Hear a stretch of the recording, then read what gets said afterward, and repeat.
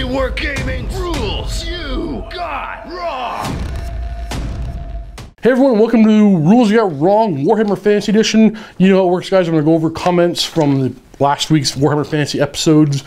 But rules I got wrong and sometimes rules you got wrong. But we'll go from comment to comment and see what's what this week. So right on Two Kings versus Demons, Old World Wars 161, we're starting off with Bloodshots. He says, Steve, some pointers for Tomb Kings. Chariots or weapon skill 3. Yeah, I played them as 2. That's my bad. I just assumed they were 2. I didn't even look. That's a totally mistake on my part. Tomb Guard initiative 3. Again, I assumed, and you're right, they are initiative 3.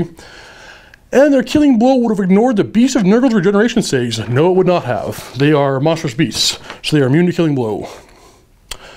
Casket blows up but loses last wound, affecting friend or foe within 12 and a 4+. Also forgot to reroll the 1s for the Lord of Change against the ward save against the Skeleton Archers.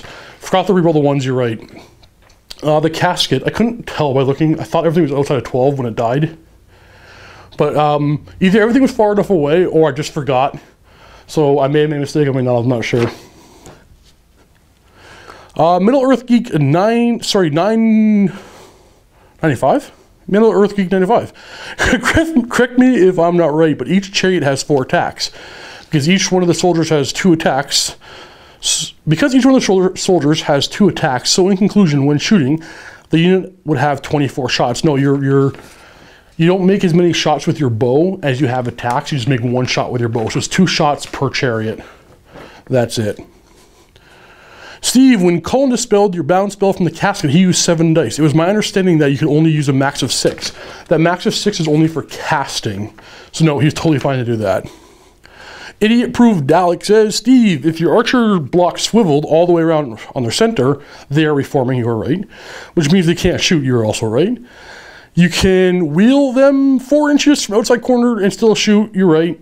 But that is not what you're doing. Pivoting is illegal. Oh, sorry, pivoting is legal in Kings of War, not Warhammer. Come play Kings of War. Yeah, so this is the thing, the last battle report where I do it, where I'm 160 somewhat episodes into Warhammer Fantasy, and I kind of thought pivoting, reforming, only prevented you from moving. I thought you could still shoot. So this is, I think this is the last episode where I make that mistake. I had to do a swift reform to be able to shoot. Yeah, I should not be reforming my guys and shooting them. So yeah, I still make basic rule mistakes. Thanks for catching them though. Two Kings vs. Demons of Chaos, Warhammer Fantasy Battle Report, episode 162. Bloodshot says, Tomb Guard, toughness 4, they're beefy skeletons. I know, that's why I took them too, and I completely forgot their toughness 4. That's, my apologies, and I have no good excuse for it. That's bad. Mordecai, can skeleton archers just pivot and shoot? Don't they make a swift reform? Yes, sir.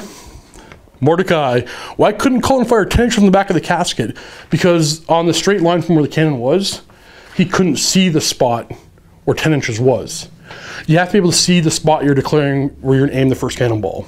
You couldn't see it, so you couldn't declare 10 inches from the back. That's kind of why I parked my guys there, kind of blocked that 10 inches from the back shenanigan. But yeah, you have to be able to see your spot. And Ortwin says, Beasts of Nurgle are war beasts and have swift stride. Beasts of Nurgle are not war beasts, they are monstrous beasts. That's no, sorry, which, do I get swift stride? I have to look that one up. I'm pretty sure they do. So yeah, you know, I'm gonna pause it and take a quick peek because maybe I'm wrong. Maybe they are war beasts and not monstrous beasts.